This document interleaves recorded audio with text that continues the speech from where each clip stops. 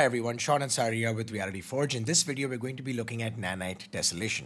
We'll bring in a landscape from Gaea, set up some materials on it, and learn how to activate tessellation on a nanite landscape. If you're going to be practicing Gaea as well and not using the files we provide, you can download the community edition for Gaea 1.0 from QuadSpinner.com. Once Gaea opens up, you want to click on this button on the right of Crater and choose Collapsed Crater. Once the template opens up, to keep things simple and beginner friendly, we're just going to export this as is. So right click on Wizard and choose Mark for Export, then click on Build, and you want to change the file format from TIFF to R16. Set the range to RAW, and you want to change this resolution from 2048 to an Unreal valid resolution, which is at the bottom of this list. Do remember to set this to 1009 if you are using the community edition, as that's locked at 1K. Let's make this landscape a little smaller now. So we're right clicking on the height and clicking on this downward pointing arrow twice. You're going to repeat this process for the width as well. Take note of your height, your width, and your resolution. We're going to need these three numbers when we go into Unreal. After you've specified an output directory, click on Start Build, and then it'll say Build Complete once it's done. Go ahead and launch Unreal Engine 5.4, and as always, we're going to be using the third-person template. I'm going to name this project VDB Crash. Once Unreal starts, click on File, New Level, Basic, and then click on Create. Let's save this level by clicking on this floppy icon, right click and make a new folder, call this folder Maps, and inside this folder, I'm just going to name this Crash. Next, delete the default floor and change your editor mode to Landscape. Next, choose Import from File, and in the Height Map file section, specify the Wizard R16 file that you built out from Gaea.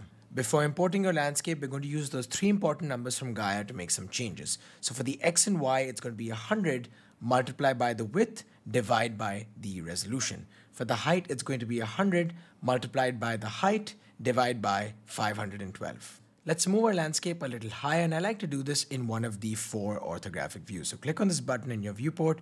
I'm going to choose this view, and let's move our landscape slightly higher. After you're done with this, you can head back to the perspective view and click on Import to finally bring your landscape in. If everything is correct, you should now see the same landscape you saw in Gaea in Unreal Engine. Next, I'm going to open Quixel Bridge because we're going to be using the Megascans for our landscape material. When looking for a Megascan, I highly recommend using collections. That way, your Megascans, because they were captured in the same area, really fit in together with one another. I'm going to be using the Utah collection because I'm going for this red Martian environment.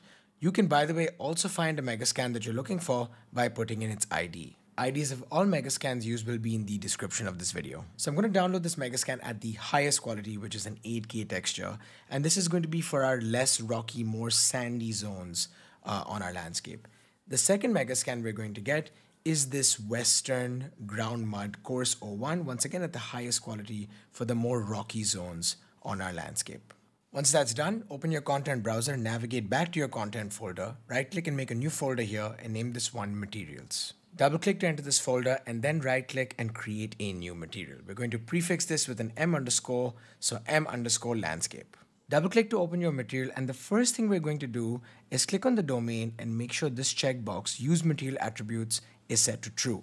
Then we're going to use a Blend Material Attributes node that is basically going to do all the work for us. It's going to blend between A and B based off an alpha. Now, because both A and B need to be material attribute sets, we're going to use the Set Material Attribute node to construct our first set. Let's go back to the Megascans folder, then Surfaces, then Canyon Rocky Ground. And here you can see Quixel has given us 3 sets of textures. One is a base color, one is a normal, and one is this ORDP. The ORDP texture has different information on every channel. So red is occlusion, green is roughness, and blue is displacement. So next what we have to do is add these channels to our Set Material Attributes node by clicking on this plus over here. So I've just added a base color. We'll now add a normal from the drop-down menu, and we're going to add ambient occlusion, followed by roughness. So just plug the red in here, followed by roughness. Roughness is on green, so we'll just plug in the green here. And finally, displacement, which is going to be driven by the blue channel. For the output of this Set Material Attributes, I'm going to drag rightwards and add a named reroute. Named reroutes are a great way to keep your graph really clean because now you can give this any name, like we're giving it Quixel Canyon Rocky Ground, and then I can use that, I can call that at any other point in my graph, giving us access to this material attributes that we just set up. For the second material attribute set, I'm just going to Control-C on this node, Control-V, and then repeat the process once again for the other Quixel Megascan. Once again, at the end of this process, we're going to add a named reroute, and this one's going to be called Quixel Desert Western Mud. So to bring all this together, now when you right click, you'll see two options under named reroute. So the Quixel Canyon Rocky Ground is going to go to A, and the Desert Western Mud is going to go to B. Just like on a lerp node, the alpha pin here is using black and white to blend between A and B. So I've got this very simple checker texture plugged in here to show those of you that may be unfamiliar or not understand what's going on, how the black and white is defining which texture is being shown.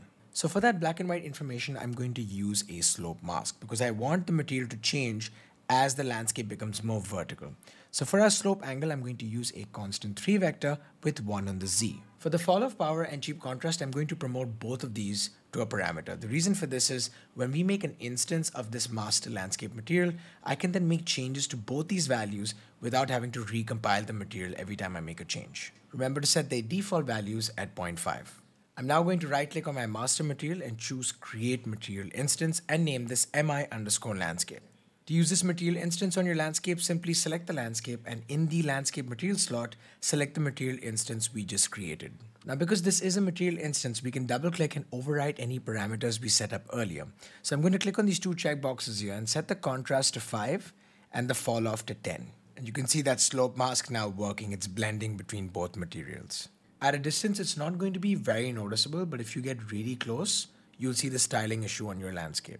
To remedy this, we're going to open the m_landscape master material and put down a landscape coordinates node. As we did before, we're going to connect the output of this to a named reroute, which is going to be landscape coordinates output.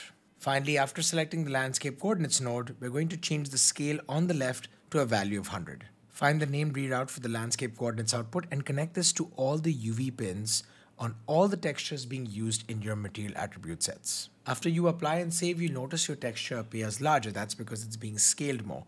This is a very beginner-friendly way of remedying the tiling problem. For Nanite displacement to work, navigate to where your project is saved, go into config and open default engine.ini with something like Notepad. You're looking for a section that says renderer settings. Navigate to the end of the section, and at the end here, you want to add r.nanite allow tessellation equals 1, r.nanite.tessellation equals 1. Once Unreal restarts with these new settings, you want to open your m_landscape master material and search for tessellation on the left side and enable it. The final step in all of this is select your landscape, enable Nanite, and then the buttons above this, there's two buttons above this, you want to click on build data. After the build completes, you can zoom into your landscape and you can see all that displacement being driven by those maps that we plugged into our material attributes earlier. And I've just gone in and turned on Nanite triangles, and you can actually see that it's physically displacing the terrain here. Now you can also use this with landscape painting. So I'm going to download this Quixel mud tire tracks texture and then open my master landscape material. So I'm going to speed this section of the video up. We're basically repeating what we did earlier. Take the 3 mud tire tracks textures, plug them into a set material attributes and give it a named reroute. For the UVs, we're going to change things up. We're going to use the landscape coordinates output, but plug it into a multiply node. So we can change the tiling of only our mud tire tracks texture. So we're multiplying this with a constant. I'm also going to promote this to a parameter and name it mud tiling. Don't forget to set the default value to 1. Next, we have to set up our landscape layers that we're going to paint on. So I'm going to add a landscape layer blend node and then add 2 layers here.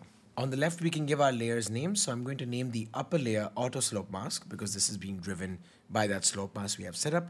And the layer underneath this, I'm going to name mud tracks. Now we can plug the output from our layer blend to the material attributes, the output from our slope mask blend to the layer with the slope mask blend, and the output from the mud tire tracks, the named reroute, to the mud tracks layer. When you return to your landscape after clicking apply, you'll notice it'll be completely black. That's okay.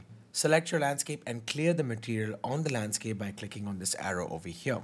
After the material's been cleared, I'm going to go ahead and select the same material instance and reassign it. After that's done, head back into landscape mode, and on the left, you're looking for the paint tab. You'll see both your layers here, but you cannot paint with them. You'll need to create a weight blended layer. Do this for as many layers as you have and then save all of them. Final step in all of this is clicking the rebuild data button. You'll find this just above the checkbox where you enabled Nanite on your landscape. After the build is complete, you can simply select your layer and paint with it. It's really nice seeing all that displacement work so well. You can go ahead and change some of the settings on the left here. Shift is erase, and you can also take down the magnitude for a subtle blend between both your textures. I then wanted to add a car to my scene, so I downloaded this 1987 Jeep Wrangler from the Wired Wheels Club. Navigate to the FBX folder, drag and drop that into your content browser, and then just use the default settings and then click Import All. Now, shift select all the light blue static meshes, and then just drag and drop them into the scene. I scaled my car up a little bit, so value of 8 here. And then after you've placed your car, you can just go ahead and paint some of these mud tracks into your landscape. Because we set up a way to change the tiling on our mud texture, I'm just going to open my material instance and set the mud tiling to a value of 4. You now know how to use Nanite Tessellation on your landscapes. The same principles are also going to work if you apply these materials to a static mesh. You just have to go ahead and activate Nanite Tessellation the way we did in this video. With that, everyone, give us a like, give us a sub, let us know in the comments what you thought of this video, and I will see you in the next one.